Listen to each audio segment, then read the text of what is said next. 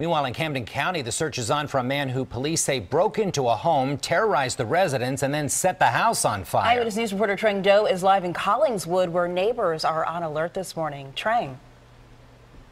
Well, Janelle and Jim, this happened in broad daylight right in the middle of the afternoon in this very tightly packed residential neighborhood. Take a look. This is a look at the fire damaged home. You can see its windows all boarded up.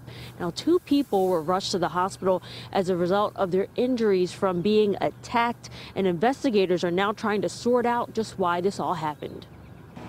A call for a fire brought firefighters out to this home on the 200 block of Crestmont Terrace in Collingswood just before 2:30 Sunday afternoon.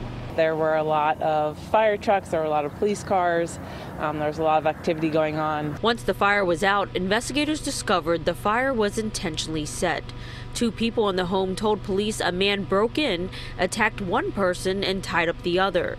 They say the man demanded money and before leaving set the house on fire. Yeah, it's scary. I mean, you know, being a single female, I'm living alone, and to hear this news, it's kind of shakes my nerves a little bit.